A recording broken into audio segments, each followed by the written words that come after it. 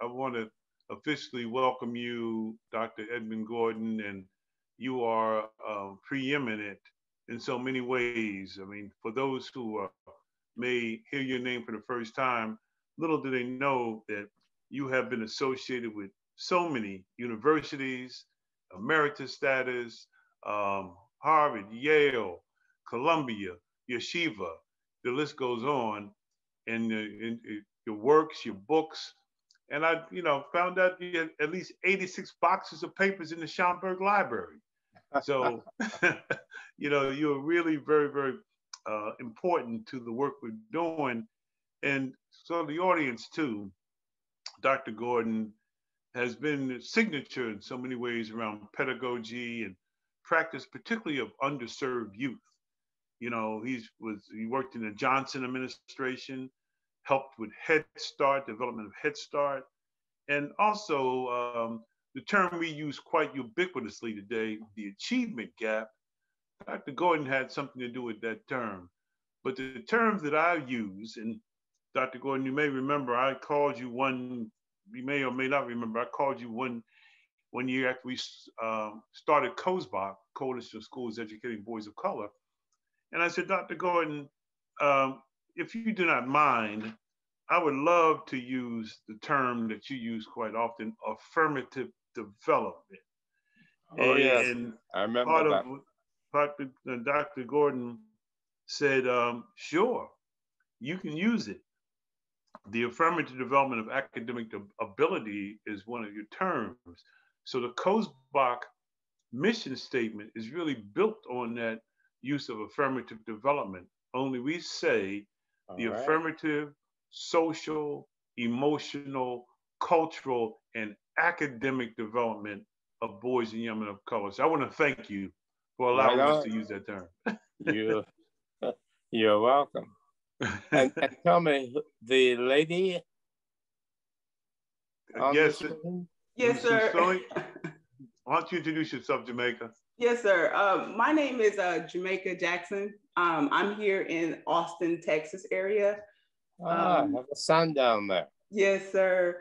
I also work in education as well, and a lot of my focus is around the affirmative development as well as learning-centered engagement. And so I've partnered with COSEBOC as a media consultant. And so I'll be helping put together the video, edit it down for the anniversary coming up. Welcome. Yeah, so I'm just excited to even be in this space, just to even hear what you all are about to talk about. So thank you for saying yes, and thank you for having me. And she's very modest, Dr. Gordon. I mean, she's an athlete, she's a former military, she's a photographer. So, she has an extensive background, and she's just been a wonderful blessing to COSEBOC. I see. Okay. Well, if you're hanging out with Ron, you got to be doing something. Look, I appreciate that. I hope I am. Well, let me open up, Dr. Gordon, just by asking you, you had some tremendous mentors in your life. Two of them in particular that I would just want to ask you to comment on. One was Dr. Alain LeRoy Locke. And growing up in Philadelphia, there's many schools named after Dr. Locke. Right. And I know that he had something to do with the Harlem Renaissance. And then, let's not forget Dr. W.E.B. Bois. Oh, yes. And what can you share with the audience a little bit about what their mentoring meant to you? Yeah, I never tire of talking about these two people who I claim as mentors. I hope they took enough note of me that if you caught up with them up in heaven or somewhere, they would remember me as a mentee. But my encounters with them actually began with Alain Locke. Locke was professor of philosophy at Howard when I was an undergraduate. And after 3 semesters at Howard, I was called into the dean's office and expelled for poor scholarship. Wow. And I was walking out of the dean's office. Locke's office was across the hall from him, and Locke was coming out of his office. And he didn't know me, but he must have noted how crestfallen I was, because he wanted to know what was wrong. And we went back into his office and had a long talk. It ended up with his saying there was nothing that we could do about the expulsion. We had to follow it. But he says, Gordon, the first thing you do when you come back is come to my office. And I did that. And he kind of took me under his wing and taught me how to be a student. He says, there's nothing wrong with your brain. Your problems are with your habits. You're not following the right study habits. You're not using it to study. So that the remainder of my time at Howard, I was a frequent visitor in Locke's office, sometimes at his house for supper. And he taught me how to read a book. He taught me how to write a research paper. I probably, one of the things I remember him most for is saying to me one day, how much time do you give to listening? And I said, oh, I listen, but we went into a long discussion of listening. Wow. And he kind of gave me some clues about how you listen, particularly to a boring lecture, he said. But my parents had been educated people, but we had been very privileged people in a segregated southern town. And I discovered at Howard that I had gone through elementary and high school there, not really learning how to be a student, but I was regarded as an honor student. I think I was either second or third in my graduating class. But that was because being Dr. Gordon's son, my teachers just gave me good marks. They expected me to do well. And I got to Howard not knowing how to do well. The thing I did know how to do was to be a social being. And I spent those first 3 semesters socializing. Locke rescued me. The encounter with Du Bois was much, much later. I was working on my doctorate when I met him, about 1951 or 52. I had come to New York to do my doctorate at Teachers College, Columbia. And I had a job as the psychologist in a children's a pediatric clinic at the Jewish hospital down in Brooklyn. And the chief psychiatrist there, I think it was Wordis, who told me one day that his neighbor was an interesting Black man named Du Bois.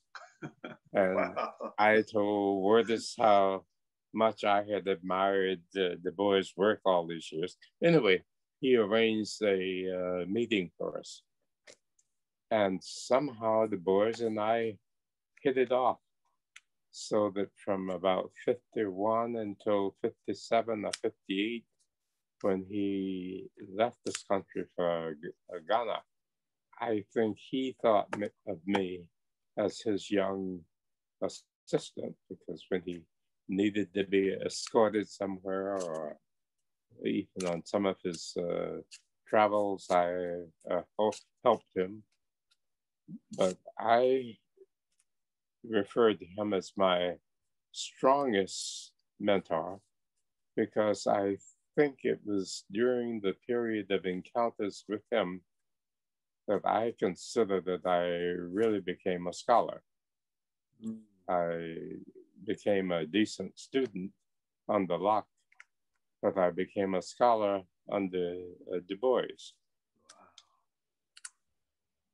It was with Du Bois that I first learned the importance of context, C-O-N-T-X-T. Du Bois felt that if you didn't understand the context out of which a phenomenon had developed and the context in which you were encountering it, you didn't really understand the phenomenon. Because he felt that context greatly shaped whatever you were doing. He also had this notion that perspective, the way in which people think about it, was important. I hadn't encountered those notions. I think Locke said a bit about perspective, but I hadn't really focused on them as important in one's approach to thinking until I met Du Bois, and we had many talk, conversation, debate over lunch or over supper, and he would hold forth. He believed that if you were gonna talk about or write about a phenomenon and you didn't know the history which formed the context of it, again, you didn't fully understand it. And I recall from his lectures and many of his writings, he always begins with the historical context out of which it has come. And understanding that, he says, is the first part of knowing it and understanding. Well, you know, it was also with him that I learned the difference between knowing and understanding. And knowing and understanding. Right. He says you can have a lot of facts, but if you don't know the relations between them and what they mean to different people in different contexts, you don't really know them, he says.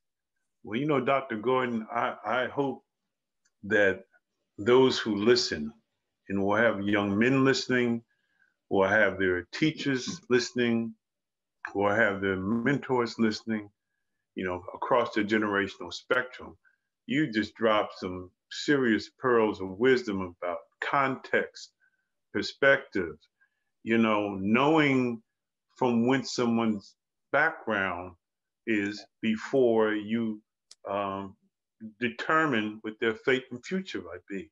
I think the boys said to you, or encourage you to understand how is it that some students can succeed despite the challenges that have faced them. That still holds true today. Is that not right, Dr. Gordon? Absolutely. You must have been looking at my bio. I've got a whole string of research. I call it defiers of negative prediction. And it's my 10, 15 years I spent studying Black men who had gone on to high achievement. And if you had known them 10, 15, 20 years earlier, you would have been sure they were going to fail. So they were predicted to fail, but they went on to great success. And why?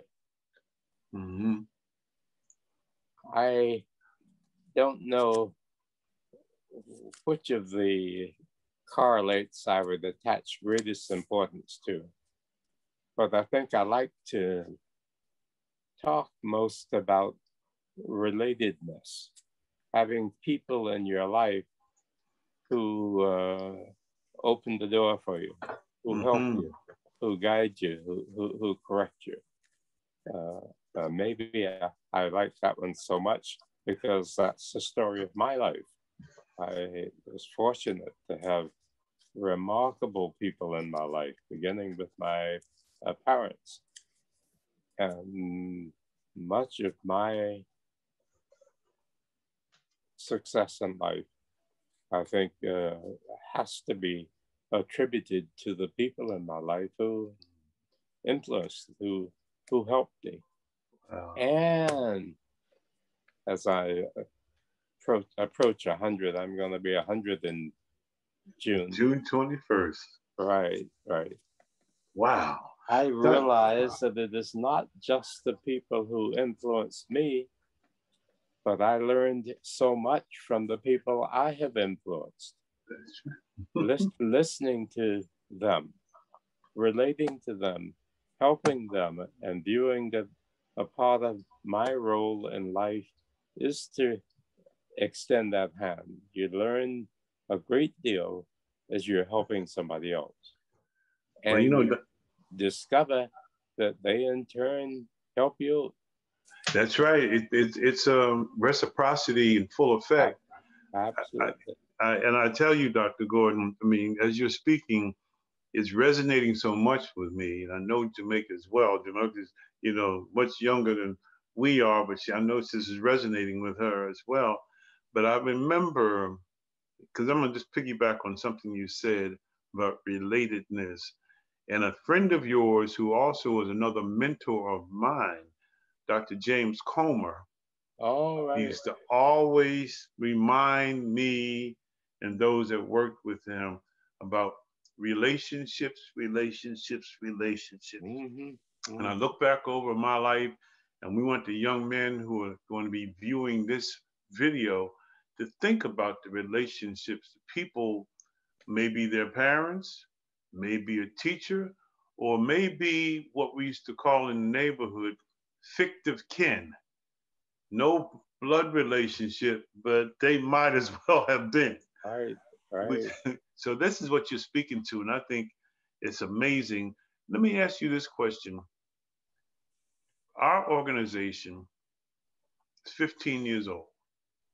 And as I said when we opened, we're trying to affirmatively advance the social, emotional, and cultural and academic development of boys and young men of color. What advice, given some of your experiences and just what you said, what advice would you give to an organization like ours? We work with teachers and principals and families across the nation. What advice would you give us to continue this work that maybe we need to hear even more? Ron, for a number of years now, I have talked and written about something I call intellective competence. Intellective competence. And what I am talking about is what your grandma would have probably called common sense. The capacity to think through, to pay attention to things, to understand the relations between them, and to apply that understanding to problem solving. I still think that probably is the core. But I realize, particularly in thinking about these young men who got off to a poor start, one does have to place very close to intellective competence, and maybe even above it, the capacity to extend oneself to include somebody else. What we were just talking about, the capacity to relate to other people. We've got some smart people out there, but they seem to falter when it comes to using themselves in relation to other people, or even using other people in relation to their goals. Mm-hmm. When you were talking about these people who are important in our lives, we got to include in that peers, the people sitting next to us. And if you view, as Christ would say, your responsibility for the other person, Mm-hmm. that reciprocity begins to come into play. And most of us, or maybe I'll put it differently, very few of us achieve a great deal without the help of somebody. I certainly know in my life, there's always been somebody helping me do things. Yes, Probably indeed. most important being my wife. Probably the most important decision and choice I ever made was that one. But as I think back to my accomplishments, the things that we did as we joined hands to raise a family together and to help each other. So I think I would still give a lot of attention to what I call intellective competence, but pushing it very hard would be relationships.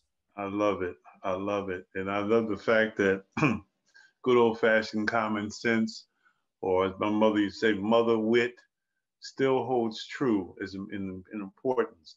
So Dr. Gordon, I think this will be our last question for you. Our theme for our 15th anniversary event, which will take place on May 26 and 27, by the time this is recorded, people will be in the midst of it. Our theme is Sankofa Rising, the journey from a moment to a movement. And I'll tell you why I selected that theme. Because, you know, in my years as an educator, I was a teacher, I was a principal. I never thought that at the age of 60, when I started COSEBOC, that this was going to be my calling for the 15 years. And I look back over my career, which is that act of Sankofa, looking back in order to go forward, as you know. And I remember, and I start thinking about all the sort of the breadcrumbs that led me to this point.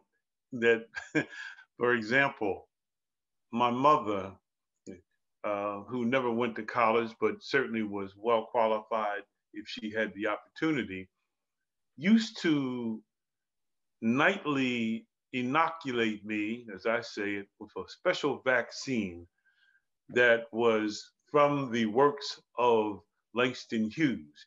She used to remember, she was a poet, she loved poetry, and she used to recite to me night after night, mother to son.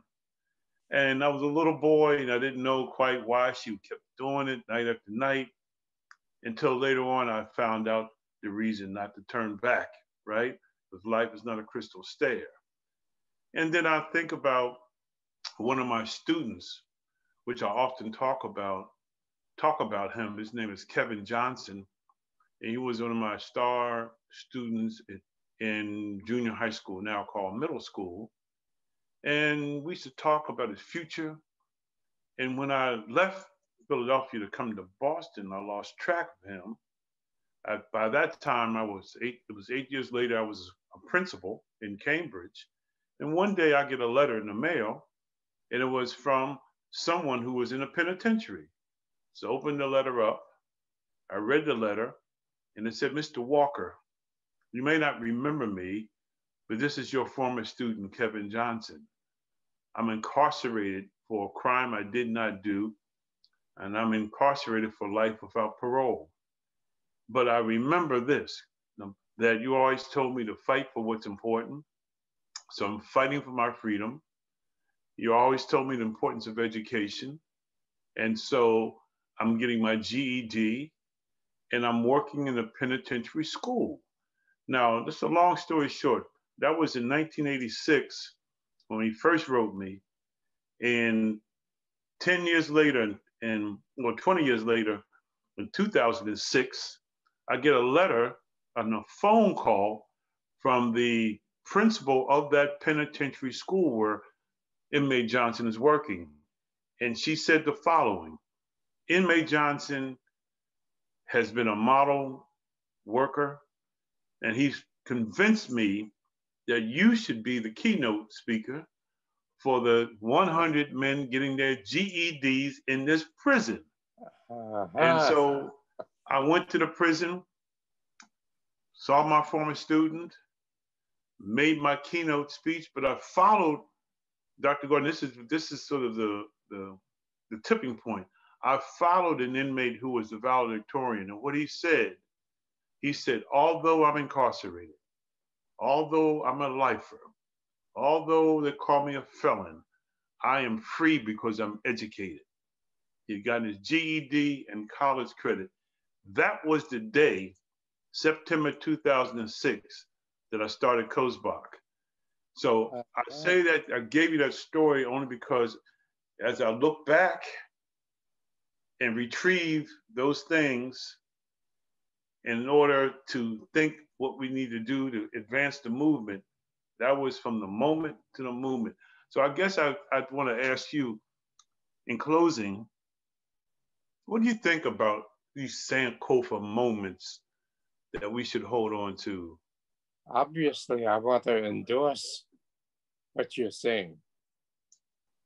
And I'm debating whether to take it where my association takes me or take it into religion.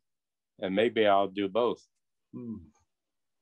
I don't remember when it was that I first ran into the analysis of the difference between reflection, reflection, where one is reflecting on the past, kind of reviewing, remembering, revisiting. And the other word is reflexivity, reflexivity, philosophical term. The first is important, that is, we remember the past. We celebrate the past. We revisit it. But we don't remain so much in the past that it limits our move forward. Reflexivity, as opposed to reflectivity, speaks to that difference. With reflexivity, one is revisiting the past, not just to celebrate it, but to analyze it and to learn from it. What is it about what happened in this period? What should I take from it as being important? What should I leave off as having learned that I don't need that? And what is it that I learned how to do with my memory of the past to shape the future? Sankofa. I think you're wise, you're smart in building your program around that. And I hope you are successful in keeping it at the center of your curriculum with an inspiration for your kids. It certainly helps us in times of trouble, because all of us will at some point encounter some defeats, some not so great moments.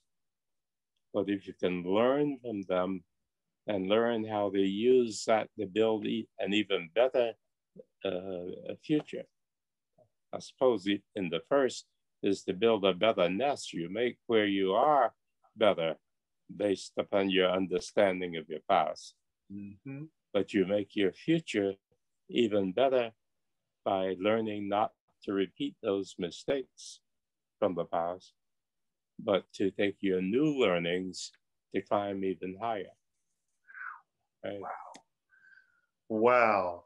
And I'm saying wow again. I mean, Jamaica, you have experienced, this is a blessing, this is a gift. Just to hear Dr. Gordon wax and share these thoughts, and it all ties together with what we're trying to do. We've taken the wisdom and advice from Dr. Gordon, I could say even some of his terms, affirmative development, and we're moving it forward, passing it along. And Jamaica, I know you have a 2-year-older, just think about what you've learned just this evening, just right? Yes, what exactly. You will take and share with him. Oh man, I have goosebumps, to be completely honest, listening to this conversation, because it's resonating so much for me, right? Because it is important to look at your past and analyze it so that way you can deliberately make choices for yourself moving forward that are going to benefit you as well as the life you wish to have, right? Because if you can see it, you can achieve it. Just got to get out of your way to do so. Absolutely. So thank you so much for this. This has been, I can't even put words to it. Good luck with your young one. Thank you so much. And Jamaica, and Dr. Gordon, we will certainly make the edited version available to you. Oh, please do. Yes, please. My kids will appreciate that. Yes, let's make sure we do that, Jamaica. I will. Communicate with Cassandra. We want to thank Cassandra very much for being patient with us and organizing this time. We really appreciate that. Would one of you send me an email reminder of that May 27th? 26th and 27th? Yes, sir. Yeah, we certainly will, and we want, if you are able to join us to hear, because we're going to have a cast of other folks who have also presented. Some of them Dr. Gloria Latson-Billings. Oh, yes. Christopher Emden. Uh-huh. So we're going to have Emden. Jim Comer? I'm going to reach out to Dr. Comer and see what I can get him as well. So we're going to have cross-generational. We're going to have some comedy, because we can't do this work without laughing sometimes. Right. We want to make sure, Jamaica, we want to make sure that Dr. Gordon gets the invite. Please do. Yes, sir. I'll try to make it. Yeah. Right. All right. Well, thank you very much. And thank see you again. All right. Thank you so much. Blessings. Have a great day. Bye-bye. Bye-bye. Bye-bye.